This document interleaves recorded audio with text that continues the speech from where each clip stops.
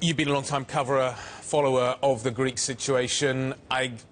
What light are we flashing at the moment in terms of how serious the situation is?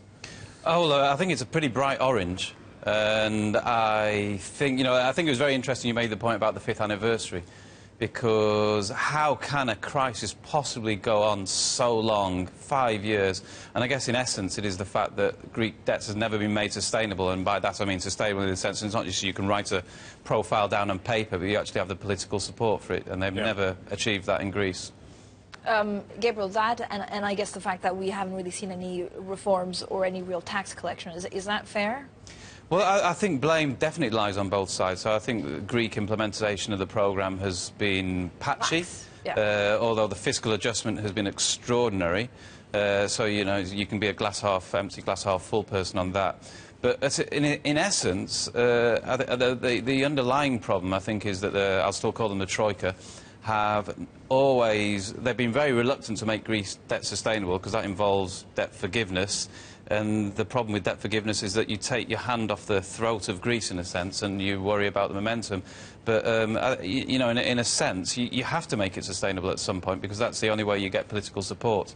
And you can kind of blame Syriza to a certain extent, but in a way, the Troika, if they didn't give birth to Syriza, they certainly fed the political sentiment in Greece that nurtured it and gave Syriza so much popularity. So, in a sense, they have themselves to blame. What do you make of the volatility we see in Greek debt? Well, I mean, it's extraordinary, really, because if you talk to the holders, there is still the hope of an upside, So if you do get a programme, if it does work, if you do get Portuguese yields, the price goes to 90, 44, 45. Make a ton of money. And the other thing, you make a ton of money. Of course, if it doesn't work and Greece exits, you're probably down to 11, 12. And then there's short-term people, so a lot of people are very smart. They're not playing for that 90 or hopefully that 10. But they might just say, you know what, if Greece does get a programme, you get a new agreement, you get the ECB bang the bonds, that could see a really big pop in, and then I'll sell then. So there's all sorts of players. It's not like a couple of years ago. They're very smart players, very well informed in there. To me, they're taking too much risk, but, everyone's got their own view. Taking too much risk because you actually believe that with every passing day there's more and more of a chance that Greece defaults and eventually leaves? Yeah, I mean, the way I approach it is you have to attach probabilities to all these scenarios, and you come up with a price. And the probability of an exit is, I think, getting big enough to make the whole Greek government bond probably, overpriced given the risk. I guess in that respect, it's not the only asset in the world that's overpriced given the risk. But I think the thing in Greece and probably Ukraine is once you stare into the whites of the eyes of default, you see it right there in front of you, and it seems a little bit more real that this risk is overpriced sometimes. What chance would you assign then? Give us some probabilities. Well, I mean, the way I see it, I take not a short-term view, but maybe an 18-month view, and I think to me it's getting towards 40%.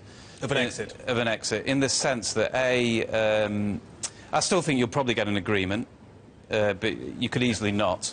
And I'm pessimistic that if you do go into capital controls without an agreement, it becomes, capital controls without an agreement, without a clear plan, without a credible plan like you had in Cyprus, it's going to be very difficult to get out of them. I mean, capital controls in the sense of banks getting closed, ELA frozen. And the other is, if you do get agreement, I'm still fairly pessimistic, because there isn't a political constituency in Greece to implement it and to do the reform. So even if you get... So this isn't Cyprus? It's not Cyprus. Cyprus had it was very painful, huge opposition to capital controls. On the other hand, Cyprus, at the point they implemented capital controls, had a programme. They just got rid of a kind of very extreme so-called communist government. There was huge consensus of the centre-right. They wanted more austerity than the Troika, in a way, wanted more structural reforms. So actually implementing the programme in many ways was extraordinarily smooth. It was credible within weeks, months. In Greece, it's nothing like that. Nothing like that. So capital controls in Cyprus lasted 2 years. In Greece, they could last a short time with an exit, or if even the good scenario, they'll last probably double that at least.